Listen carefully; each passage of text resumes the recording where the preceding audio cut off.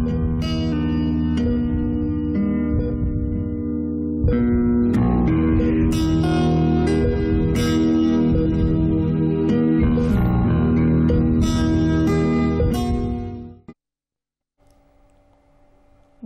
இது செக்அப் நிகழ்ச்சி.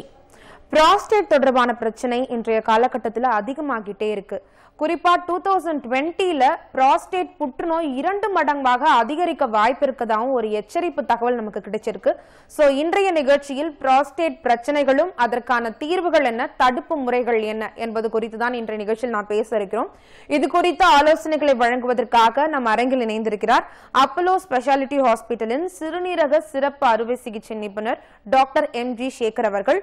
இது தொடர்பான உங்களுடைய கேள்விகளை, சந்தேகங்களை திரையில் தெரியும் எண்ணிற்கு தொடர்பு கொண்டு நேரலையில் கேட்டு பயன்பெறலாம். நிகழ்ச்சிக்கு போகலாம்.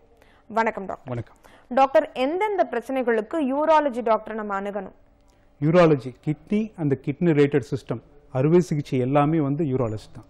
ஸ்டார்டிங் ஃப்ரம் நீங்கள் எக்ஸ்டர்னல் ஜெனட்டலியா, பீனிஸ், இந்த பைமோசிஸ், அப்புறம் அந்த சிறுநீர் பையில் இருக்கிற கட்டிகள், கற்கள், சிறுநீர் குழாயில் வர கற்கள், கட்டிகள், அப்புறம் சிறுநீர் அந்த கிட்னியில் ஏற்படுற கட்டிகள், கற்கள், இந்த எல்லாத்துலேயும் வந்து கற்கள் மட்டும் இல்லாமல் கட்டிகள், அப்புறம் யூரின் ரிலேட்டட் இன்ஃபெக்ஷன்ஸ், அது ஒன்று. இன்னொன்று நியூரோஜெனிக் பிளாடர், இப்போ புதுசாக ஒரு ரீசெண்டாக வந்து எல்லா வயசானவங்களுக்கும் நரம்பு தளர்ச்சிக்கும் அந்த இன்ஃபெக்ஷன் மூலமாக வர்றது, அது எல்லாமே வந்து யூராலஜிஸ்ட் டீல் பண்ணுவாங்க. ஓகே, இப்போ யூராலஜிஸ்ட், நெஃப்ராலஜிஸ்ட் இருவருக்குமான குழப்பம் நிறைய பேருக்கு இருக்கு. ஸோ எந்தெந்த பிரச்சனைக்கு யார் யார் ஹேண்டில் பண்றாங்கன்றது பத்தி சொல்லுங்க. Nephron basic unit of kidney. So நெஃப்ரான்ன்றது அந்த மெடிசன் ரிலேட்டடாக ட்ரீட்மெண்ட் பண்ணுறவங்களுக்கு நெஃப்ராலஜிஸ்ட்னு பேர் வந்துச்சு. அதையே வந்து சர்ஜரி வச்சு ட்ரீட் பண்ணுறவங்களுக்குலாம் யூரின் சர்ஜரி, அது கம்பைன் பண்ணி எல்லாத்தையும் வந்து யூராலஜிஸ்ட்னு பேர் வச்சுட்டாங்க. இப்போ எல்லா கேன்சரும், கட்டிகளும், கற்கள், இதெல்லாம் வந்து யூராலஜிஸ்ட் பார்ப்பாங்க. அந்த kidney related infection, fever, kidney ஃபெயிலியரில் ஆரம்பத்தில் வந்து அதை கண்டுபிடிச்சி அதுக்கான எவாலுவேஷன், கிட்னி ஃபெயிலியர் டிரான்ஸ்பிளான்டேஷனுக்குலாம் வந்து நெஃப்ராலஜிஸ்ட் வந்து எவாலுவேட் பண்ணுவாங்க. கிட்னி டிரான்ஸ்பிளான்டேஷன் சர்ஜரி பண்ணுறது வந்து யூராலஜிஸ்ட். சர்ஜரி மட்டும் இல்லாமல் அது இமிடியட் போஸ்டாக அவங்களாம் வந்து பார்த்துக்கிறதெல்லாம் வந்து யூராலஜிஸ்ட் பார்ப்பாங்க.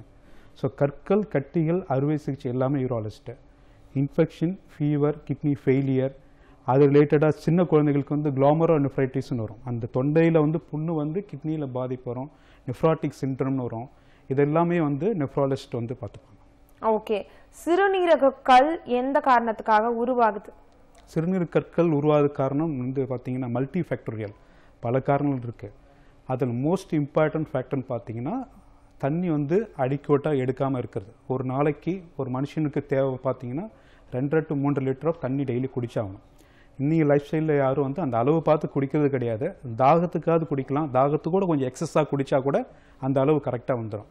எப்போ வந்து ஒரு பேலன்ஸ் இல்லாமல் வாட்டர் இன்டேக் கம்மியாக இருக்கிறதும், சால்ட்டு பிளட்டில் நம்ம சாப்பாடு மூலமாக, தண்ணி மூலமாக குடலில் அப்சர்வ் ஆகிட்டு பிளட்டில் கலந்து கிட்னிக்கு போகிறப்ப சால்ட்டு கான்சன்ட்ரேஷன் அதிகமாக இருக்கிறப்ப, இந்த சால்ட் கான்சன்ட்ரேஷன், வாட்டர் ரெண்டுத்துக்கும் இம்பேலன்ஸ் ஏற்படுறப்ப அந்த கிட்னி ஸ்டோன் ஃபார்ம் ஆகுது. இதுதான் மோஸ்ட் காமன் காரணம்.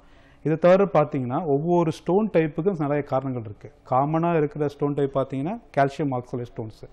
அதில் வந்து அவங்களுக்கு குடலில் பிரச்சனை இருக்கிறப்ப, கிட்னி டியூபில் லீக் பிரச்சனை இருக்கிறப்ப, ஜெனட்டிக்காகவே சில பேர்த்துக்கு வந்து அதிகமாக போயிட்டுருக்கும். அவங்களுக்கு சிஸ்டைன் உரியான ஒரு கண்டிஷன் இருக்குது. சிஸ்டைன் ஸ்டோன்ஸ் முக்கோணமாக டைமண்ட் ஷேப்பில் இருக்கும். ஸோ அதெல்லாம் ஜெனட்டிக்காகவும் இருக்குது. இன்ஃபெக்ஷனாலே சில கற்கள் உருவாகும். காமனாக பெட் ரிட்டன், ரொம்ப நாள் இப்போ சின்ன பசங்க அடிபட்டு பெட் ரிட்டன் நிறைய பேர் இருப்பாங்க. பெட் ரிட்டன், கை கால் ஃப்ராக்சர், சர்ஜரி பண்ணாலும் அவங்களால நார்மலாக நடக்க முடியாமல், அந்த பெட் ரிட்டன் பேஷண்ட்டுக்கு கரெக்டாக அந்த சிறுநீர் பை கரெக்டாக எவாக்கேட் பண்ண முடியாமல் அது தங்கிட்டு இருக்கப்போ இன்ஃபெக்ஷனால் ஸ்ட்ரூவைட்டுன்னு ஒரு கல் இருக்குது. அது மெக்னீஷியம், அமோனியம் பாஸ்பேட், அது 3 கலந்து இன்ஃபெக்ஷனில் பெரிய கல் உருவாகி 2-3 சென்டிமீட்டர் 5 சென்டிமீட்டரில் நாங்கள் ஆப்ரேட் பண்ணி எடுத்துருக்கோம். ஓகே டாக்டர், இப்போ ஒரு நேரிடம் பேசலாம். வணக்கம், யார் எங்கிருந்து அழைக்கிறீங்க? வணக்கம், நீங்க இணைப்புல இருக்கீங்க, பேசலாம். ஹலோ, வணக்கம்மா, சொல்லுங்க. வணக்கம், சொல்லுங்க. நம்ம ஃபாதருக்கு வந்து வயசு 87ங்க. ஹலோ, நீங்க டிவி பார்க்காதீங்க, போன்ல நாங்க கேட்டுட்டு இருக்கோம், நீங்க சொல்லுங்க. உங்க அப்பாக்கு வயசு 87, அவருக்கு என்ன பிரச்சனை? 87. அவங்களுக்கு ஒரு 7 வருஷத்துக்கு முன்னால நீர் போறதுல ப்ராப்ளம் இருந்துச்சு. அது இந்த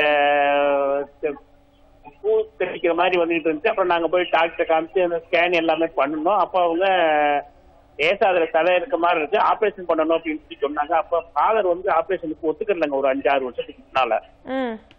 அப்புறம் அதை அப்படி விட்டாச்சு. அப்புறம் மருந்து இதுக்கெல்லாம் வாங்கி சாப்பிட்டுட்டு இருந்தாங்க. அப்புறம் திரும்ப இப்போ ஒரு ஜஸ்ட் 2 மாசத்துக்கு முன்னால ரொம்ப அதிகமாயிடுச்சு. சார் உங்க அப்பாக்கு என்ன பிரச்சனைன்னு சொன்னீங்க, எங்களுக்கு புரியல. சிறுநீர் போறது யூசுவலா போக மாட்டேங்குது, அதுல சதை வளர்ந்துருக்கு. ஓகே. ஓ 87 அவர் வந்து ஆக்டிவிட்டிஸ் எப்படி இருக்கு, நல்லா நடந்துட்டு இருக்காரா இல்ல படுத்துட்டு இருக்காரா? இல்ல அதெல்லாம் நல்லா நடந்து பள்ளிக்கு தொழுக போறாங்க வர்றாங்க, அதெல்லாம் நல்லா இருக்கு. ஓகே, தொடர்ந்து நிகழ்ச்சியை பாருங்க, டாக்டர் உங்களுக்கான பதில சொல்வார். அடுத்த நேயர் வணக்கம், யார் எங்க இருந்து அழைக்கிறீங்க? ஓகே டாக்டர், இப்போ இந்த நேருக்கு உங்களோட பதில் என்ன? 87 இயர்ஸ் ஓல்டு. நார்மலாவே வந்து ப்ராஸ்டேட் ப்ராப்ளம் 50 வயசுக்கு மேல வளர ஆரம்பிக்கும் எல்லாருக்குமே வந்து பிரச்சனை பண்ணாது. அதே மாதிரி யார் பீரியாடிக்கல் அந்த ஹெல்த் செக்அப் பண்ணி ஆரம்பத்திலே சிறிய அளவு இருக்கிறப்ப அது வந்து பிரச்சனைகள் கொடுக்கறப்ப மாத்திரை எடுத்துட்டாங்கன்னா அது வந்து நம்ம கண்ட்ரோல் பண்ணிக்கலாம். இவர் 87, இவர் பார்த்துருக்க மாட்டாங்க.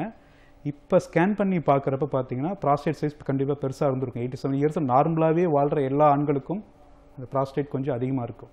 அதனால அவருக்கு என்ன பாதிப்பு செலவு வளர்ந்துருக்குன்றது வந்து ப்ராஸ்டேட் என்லார்ஜ்மெண்ட்டை தான் டாக்டர் சொல்லியிருப்பாங்க. எந்த அளவுக்கு அவருக்கு பாதிப்பு இருந்திருக்கு, அடைக்குதா இல்லை ரத்தம் ஏதாவது வருதா, அந்த அடைப்புனால கிட்னி வீக்கம் இருக்கா, கிட்னி பாதிப்பு இருக்கா, என்ன காரணம்னு பார்த்து மெடிசன்லேயே சரி பண்ண முடியும்னா 40 கிராம் கீழே இருக்குது, காம்ப்ளிகேஷன்ஸ் எதுவுமே இல்லை அப்படின்னா மெடிசன்லேயே சரி பண்ணலாம்.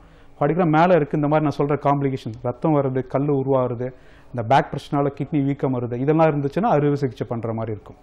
ஓகே டாக்டர், இப்போ சிறுநீரக கல் பிரச்சனை நமக்கு இருக்கு, நம்ம எப்படி தெரிஞ்சுக்கிறது, அதோட சிம்டம்ஸ் என்ன?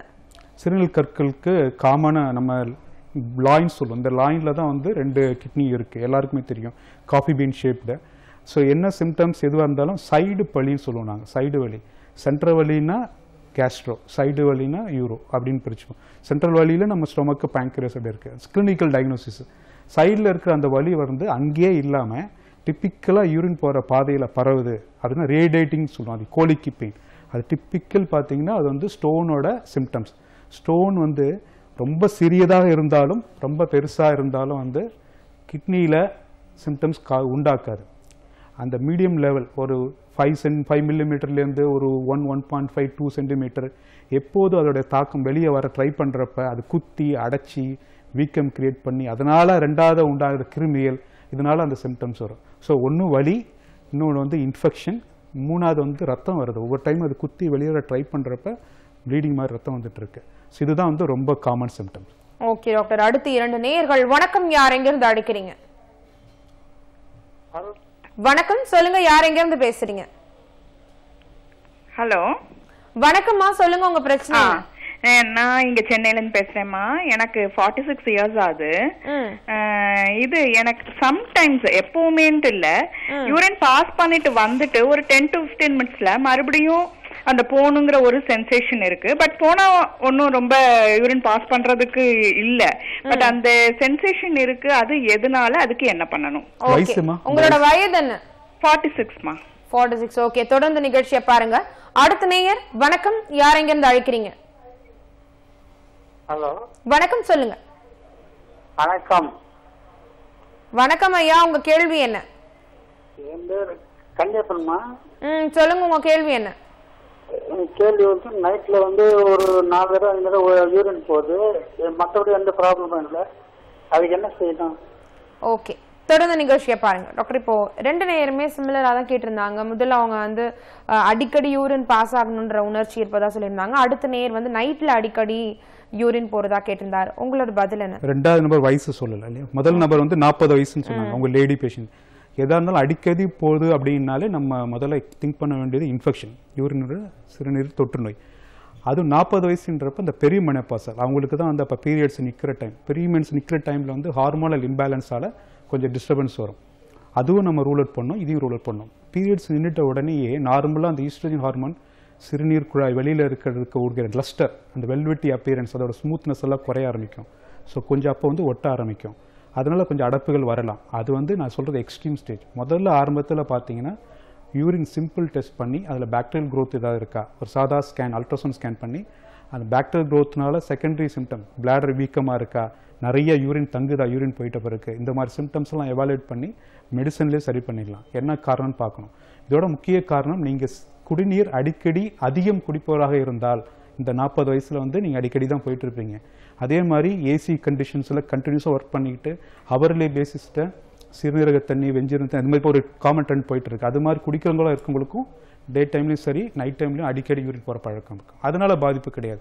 எப்போ நம்ம கவலைப்படணும்னா இன்ஃபெக்ஷன், அடப்பு, இது மாதிரி உங்கள் ரொட்டீன் ஆக்டிவிட்டீஸ், உங்கள் ஸ்லீப்பை வந்து டிஸ்டர்ப் பண்ணுது, வேலை செய்ய முடியல அப்படின்றப்ப கண்டிப்பாக நீங்கள் வந்து ஒரு சிறுநீரக சிறப்பு பார்க்கணும்.